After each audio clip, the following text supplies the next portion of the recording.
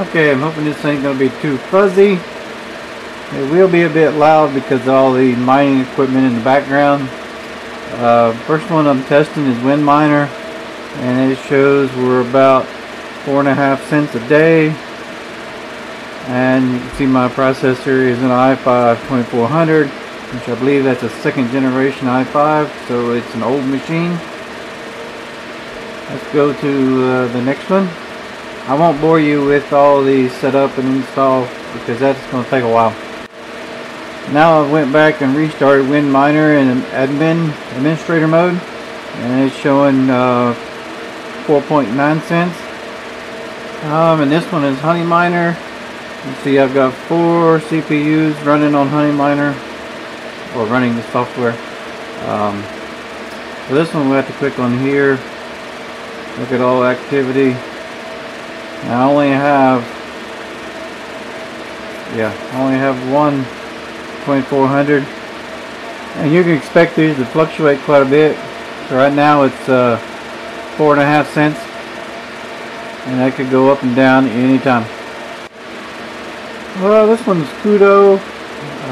The hash rate 107. If you go back and look at the other two, this is I believe the lowest so far.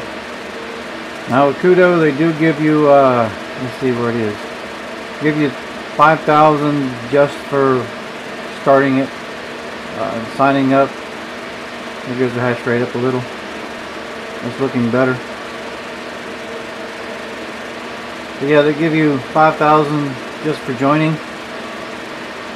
120, so about 120 would be pretty decent for this computer. Here's Computta. It's estimated at 4 cents a day.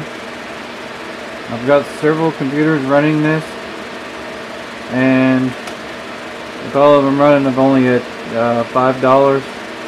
I think I need, it's either 3 or 10 before I can get a payout. I think right now it's set for 3. After a month of running it, I'm still not enough to get a payout. And I've already gotten payouts from Honeyminer, which doesn't require near as much. This is Nicehash. Okay, it's showing about 4 cents a day. Got a hash rate of 113.